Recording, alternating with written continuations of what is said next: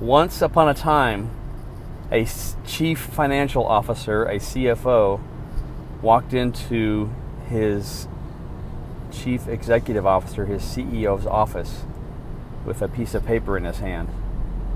And the CEO looked at the CFO and he says, "What is that?" And the CFO handed him the letter and says, "This is my letter of resignation."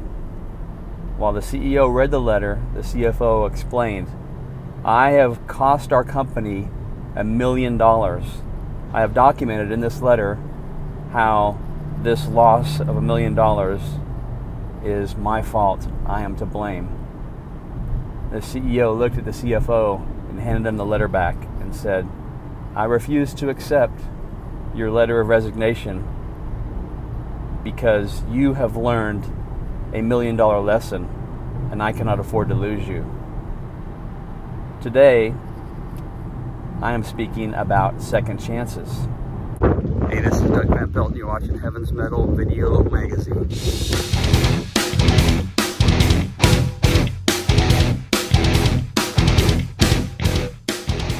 Specifically, I want to speak about the God of the Bible, who I like to refer to as the God of second chances. The skeptic may think of the Bible as legend, myth, fairy tales, and all that is fine.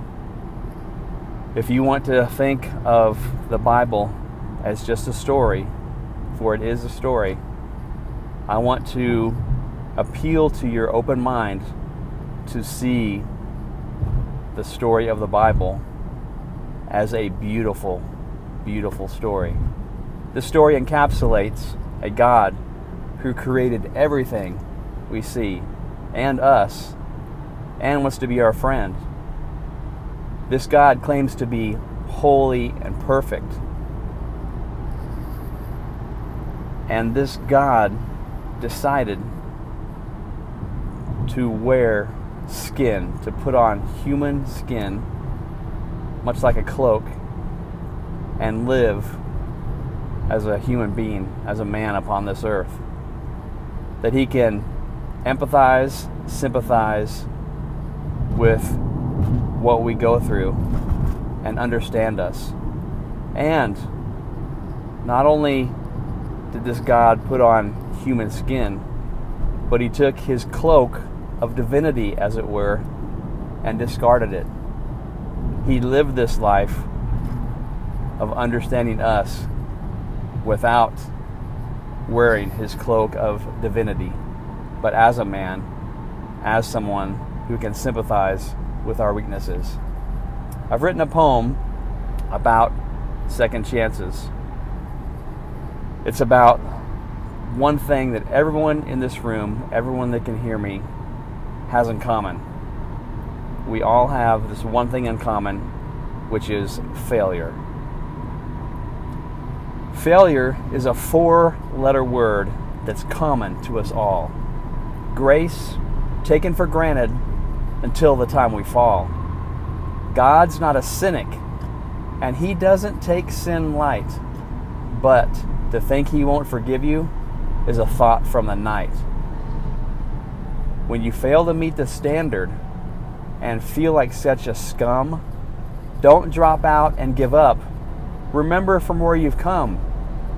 God's not quitting now. His work with you ain't done. In his eyes, you're worth every bit of his only son.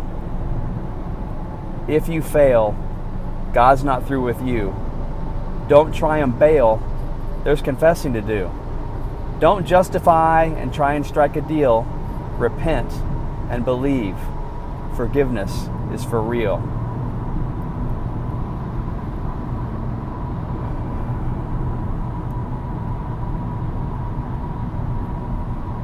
Don't believe the lie that you have to live by a norm. Why did Jesus die if we still have to perform? He took our failure on his back and nailed it to the cross. The believer's rest is knowing this and counting our strength as loss. Forgiveness is a promise made from God to man. He forgives and forgets like no one else can. You can believe you're forgiven and not forgive yourself, but if you don't apply the grace, it might affect your health. God leaves the 99 to seek and find the one. You may have blown it big time, yet you're still his son. You think when you return, a whipping you will find, but you're thinking wrongly. A kiss is on his mind. Even if you betray him, there's still hope for you. Share with a trusted brother. You know he's fallen too. All of us are human. The word's been truly spoken. God can really use us when we're on our knees and broken. So don't look to programs, tongues, healing, or pretty things. Just reach out to Jesus and the restoration he brings. Quit wallowing in your failure. Get yourself off your mind. God uses broken vessels.